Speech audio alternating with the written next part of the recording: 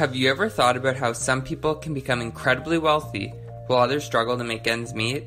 Does it make you wonder if there's some sort of secret formula to becoming rich that you're missing out on?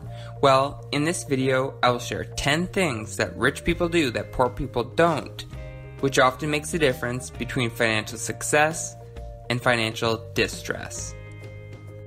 Number 1. The rich believe in the law of income. The rich believe that they will be paid in direct proportion to the value that they deliver to the marketplace. In other words, if they are integral in forming a product that nearly everyone in the world wants or needs, then they should be compensated accordingly. Rich individuals understand that output is the only metric that counts since we live in a results-driven world. Poor people, on the other hand, believe that they should be paid based on the amount of time they put into an activity. While hard work is a factor in success, increased input does not always equate to more output, and this can be a sign of inefficiency when value-added results are not consistently produced. Therefore, poor people often miss the mark by solely focusing on inputs instead of outputs. Number 2. The rich are voracious readers. Wealthy individuals live by the saying, "The more you learn, the more you earn," and this is often accomplished through reading. Warren Buffett, arguably the world's greatest investor, was once asked about the key to success. He responded by pointing to a stack of books and answering, "Read 500 pages like this every day. That's how knowledge works. It builds up, like compound interest.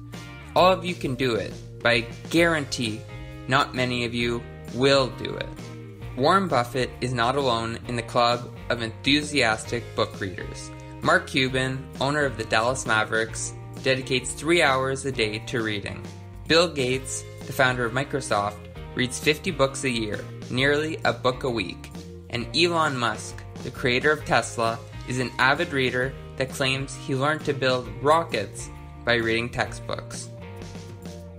As for the poor, only 1 in 50 admit to employing self-improvement reading habits on a daily basis, and as a result, lack the knowledge to make decisions that will lead them to financial prosperity. Number 3. The rich focus on opportunities, not obstacles. There was once a shoe salesman that found himself in a faraway country trying to sell shoes to the natives. The only problem was, no one there wore shoes, and the sale was often quite difficult. The salesman soon gave up in frustration and decided to leave the area. On his way out, he met another shoe salesman. "Don't bother entering this town," said the first salesman. "These people don't even wear shoes." The eyes of the second salesman grew wide. "No one has shoes? Then I could sell a pair to everyone in town. How fortunate we are to stumble upon an untapped market." You see, it's all a matter of perspective. The poor often see obstacles and quickly give up, while the rich see opportunities and enter arenas that many wouldn't dream of. Number 4. The rich associate with positive, successful people. It's been said that you are the average of the 5 people you spend the most time with, and rich people know that your social circle drives your success. This is why individuals spend time with others who enjoy talking about success, opportunities, and the positive things in life. By doing so, these successful individuals have a higher chance of optimizing their view of the world by being in good company. As often seen with poor people, they make little effort to integrate themselves with people who will allow them to develop into more successful versions of themselves. Instead, they would rather be brought down by bad influences, ultimately squandering any chances they would have of improving their financial situation. Number 5. The rich are willing to promote themselves and their value. Most rich people have a skill or idea that has brought them their wealth.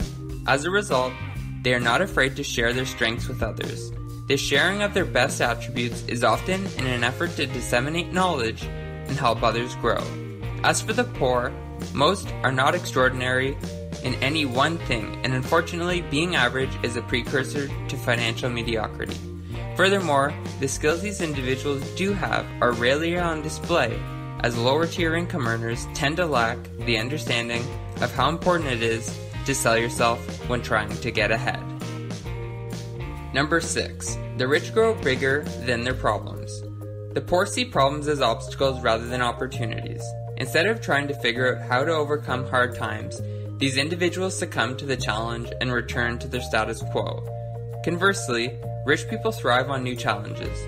Rich people understand that there is value in creating solutions to problems, which is the basis of many financial success stories. Number 7. The rich think both. The poor think either or. Economists came up with the term opportunity cost long ago. Put simply, this means that if you choose one thing, you are ultimately forgoing something else. In other words, if I have $5 and I buy a $5 ice cream cone, then I am giving up that pack of gum that I wanted as well. This is how poor people think too. They have a set amount of money and they think that they can spend it on either one thing or another, but not both. It sounds logical, doesn't it? But the rich focus on how they can get both. Following along the same lines as the example above, let's give a rich person $5. They too want both ice cream and a $5 pack of gum, but instead of thinking either or, they decide to go for both. To do this, the rich mindset would not buy the ice cream or the gum initially, but might instead buy a 24 pack of water for $5. They walk down the road a ways, sell each bottle of water to passerbyers for 50 cents and earn a total of $12. Now they can enjoy their ice cream, gum, and still have $2 left to spare. The rich have a both mentality, not either or. Number 8. The rich focus on net worth, not working income. Poor people often talk in terms of hourly pay, whereas wealthy people know that an hourly income is not nearly as important as someone's net worth. One can earn quite a lot of money per hour, but if they don't know how to keep it, then they will still be broke in the end. The rich person knows that a large net worth will net many opportunities and will create more wealth in the future. Number 9. The rich are dollar smart. There's a saying that goes, penny smart, dollar stupid, and this phrase is practiced by many poor people. This phrase basically means that some individuals are very particular about how they spend small amounts of money, like when buying a cup of coffee, but do not make wise decisions with larger sums of cash, like investing in self-improvement and education.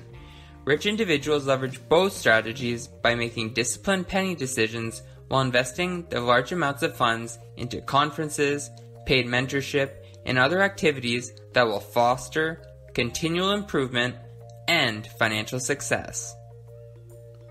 Number 10. The rich network and volunteer regularly. The rich understand the value in building connections. Whether it is making friends or finding potential clients, meeting new people only has upside, and this is often facilitated through community involvement activities. Almost 3/4 of wealthy people network and volunteer a minimum of 5 hours a month. Among those struggling financially, only 1 in 10 does this, causing them to miss out on new connections and, as importantly, many new opportunities for financial prosperity. In conclusion, these 10 things are just some of the factors that set the rich and the poor apart, and by employing the rich person habits previously outlined, you'll be much better equipped to become wealthy yourself. Thanks for watching. If you enjoyed this video, please hit the like button and subscribe for more informative content.